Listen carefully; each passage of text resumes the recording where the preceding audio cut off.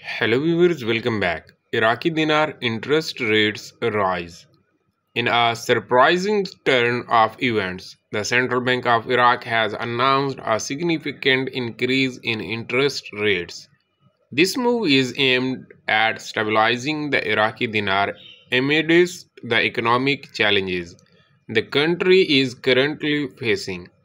The rise in interest rate is expected to attract investors, encouraging them to hold on to the Iraqi dinar, which would help increase its value over time.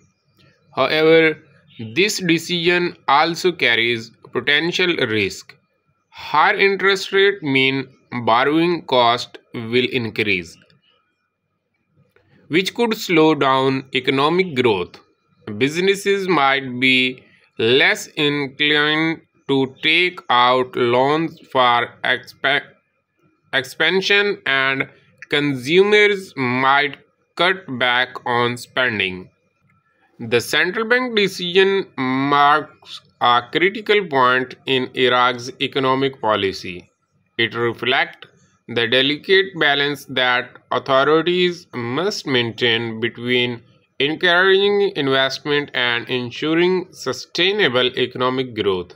The world will be watching closely to see how these changes impact the Iraqi dinar and the country's economy as a whole.